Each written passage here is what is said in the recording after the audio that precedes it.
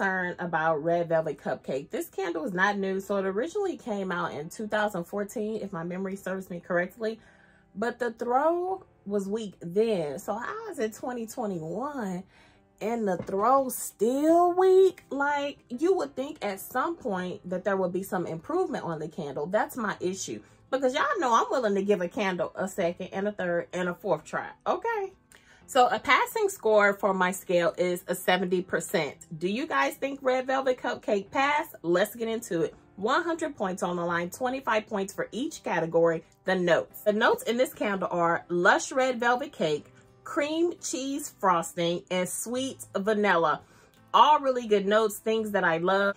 And unfortunately, I am deducting 20 points. And I'm going to be honest with you, this candle lost points in every single category, which is very rare. Normally, it's very easy to get the maintenance points, the notes point, but baby, okay. Now, I only took off 5 points in the notes category, which is not bad. And I did that because I feel like the fragrance that they put in for the lush velvet cake needed to be more. It's red velvet cupcake. We want to smell that red velvet and then the cupcake part. And I feel like that red velvet just wasn't enough. They needed more velvet in that red velvet. Okay. So I did deduct 5 points there. Let's just go into the scent. I do like the way the candle smells. I will say that off top. So for those who don't have the candle that want to know what it smells like, yes, it does smell like a red velvet cupcake. So it's like a red velvet. I get a lot of vanilla and cream cheese. So kind of like a red velvet with maybe vanilla icing and cream cheese. So it definitely does smell like the cupcake. It's a nice foodie candle. It does smell good. And it is giving me a red velvet cupcake vibe. But that red velvet, so kind of tying in with the note, the red velvet needs to be stronger. When you think red velvet cupcake, we wanted all the red velvet and mixed with the cupcake. So those two notes, the scent needed to be prominent. And I'm just not getting as much red velvet as I think I should have gotten. To me, when I smell this candle, the vanilla seems to be the strongest. The red velvet is not too far behind it, but I wish the red velvet part, the red velvet cupcake part would have been just a tad bit stronger. It was hard. That's why I only took off 5 points for the notes and 5 points for the scent, because it's a good scent. It does smell good, but I needed more red velvet. I really, really did. Where things started to fall off with this candle is the throw. And unfortunately for throw, I had to give them 10 points. So already we are at just 50 points out of 3 categories. This candle should have been stronger than strong. I'm talking about Popeye the Sailor Man strong. I'm Popeye the Sailor Man. Y'all, this candle was supposed to be strawberry pound cake strong. This was not the candle to mess up on the scent or the throw. They were supposed to get this one right, especially if in 2014, it wasn't what customers wanted. And a lot of people complained in 2014 and beyond that the throw just was not there. On a scale of 1 to 10, the throw on this one was about a 6 for me, which is not terrible, but for this candle it is terrible, because this throw on this candle should have been a good 8.5 pushing towards a 9, and that's just not what I'm getting. I lit it in a medium room and it was so the 6 that I'm giving them, I had to move it to a medium room, because when I would lit it in the large room, it was over. It wasn't hardly anything. You couldn't hardly even smell it. So definitely this is for more of a small and a medium room, because that throw ain't giving what it's supposed to have gave. So we only at 50 points, y'all. Wait a minute now, what is going on with these wicks? Okay, y'all, so for my last category, maintenance, this is the determining factor on if this candle will receive a passing score of 70.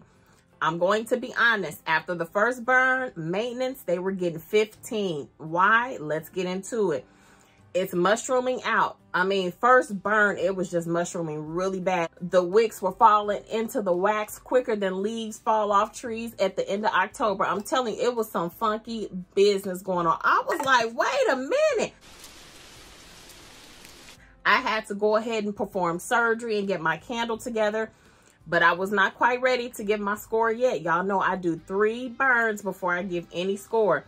So I trimmed my wicks, and the second burn was a lot better. It is still mushrooming out, but it's not as bad. So I want to be fair they redeemed themselves on that second and third burn. Still mushrooming out, but nowhere near as bad once I did trim the wicks. Gotta be fair. So they did go ahead and get 20 points for maintenance. But I will say these plaid jars on that first burn, they seem in a little bit of funkiness going on. They are mushrooming out. And like I say, before you can even put it out, they're dipping off into the wax, which is expected because, you know, it can happen a little bit, right? I'm not too hard on these candles. It was a lot of droppings. It was a lot, like a lot more than I've seen in any candle recently. So I'm wondering about these plaid jars. I don't know if I have any other plaid jars. I have to look and see. But, oh, actually I do. Caramel Drizzle is lit right now. So I have Caramel Drizzle lit right now. So this review will be up hopefully within the next couple of days, because tomorrow I'm going to have Mary Mimosa. Baby, look at that candle. Look, ooh, look how much I burnt that candle. It could be saying a lot, or it could be saying something else. We're going to get into that tomorrow. But on my 100 point scale, this candle did receive 70 points. So that's great. My feelings are still very hurt because I do not feel like it is giving what it was supposed to have gave.